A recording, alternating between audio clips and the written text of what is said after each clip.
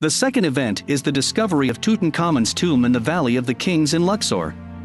Since Napoleon's Egyptian expedition brought the ancient Egyptian civilization back to the spotlight on the world stage 100 years ago, there has been an enduring Egyptian craze in the European and American worlds. The discovery of Tutankhamun's tomb has once again detonated the world's fascination with Egypt. The mania for Egypt was prevalent in Egypt and the rest of the world outside Egypt.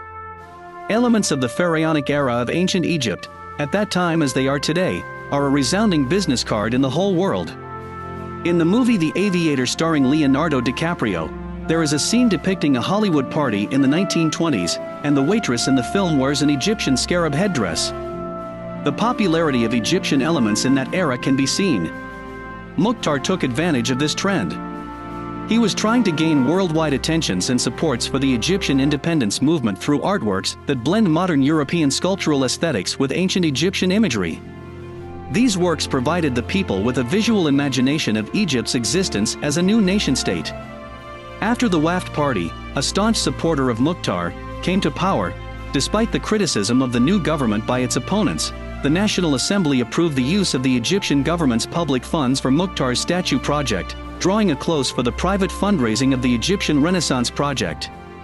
After 8 years of fundraising and a series of unpredictable political turmoils, the Aswan granite sculpture was finally unveiled on Sunday, May 20, 1928, in Bab Hadid Square outside Cairo railway station.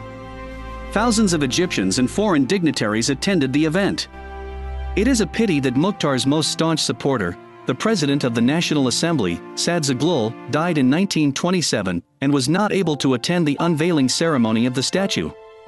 Trains were the modern means of transport to the future at that time, and the statue, as a large-scale public art piece of modernism, was seen not only as a beacon of Egyptian nationalism and the spirit of the 1919 revolution. It was also the link between Egypt's past and present. The Egyptian Renaissance is the first granite statue erected in Cairo since the end of the pharaoh's era 2,000 years ago, and he is also the first Egyptian statue to express a symbolic concept rather than a human figure. By personifying Egypt, Mukhtar united two Egyptian symbols, the gracious female figure representing maternal love, and the formidable Sphinx. The standing woman lifts the veil, symbolizing what Egypt expects to see: awakening, rebirth and revival. Her right arm hangs over the shoulders of the Sphinx, a tribute to a history spanning 7,000 years. The Sphinx, on the other hand, looked straight ahead with a resolute look and firm eyes, and its powerful forearm propped up its body, representing strength and pride. It reminds people that Egypt, which once built a great ancient civilization, is revitalized again. Its base and statue are in the shape of a pyramid as a whole.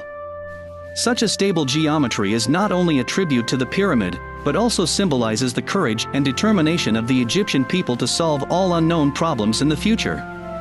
This work embodies the complex historical relationship between art, artist, era, and politics.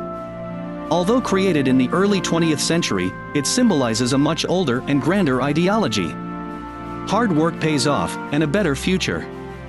From an artistic point of view, the Egyptian Renaissance is a perfect combination of solemnity and gracefulness, humility and power, past and present. To this day, it still holds a pivotal place in the history of modern Egyptian art, just like its creator. The success of Egyptian Renaissance brought Mukhtar to fame in the Egyptian and French art circles, and his immense popularity enabled him to maintain studios in Cairo and Paris. During this period, he traveled frequently between Cairo and Paris, and in addition to his artistic creations, he participated in demonstrations for independence, calling for social and political reforms. He also wrote articles for critical newspapers aimed at raising the artistic appreciation of the intellectual elites, working to bring together revolutionary artists and intellectuals who advocated Egyptian independence.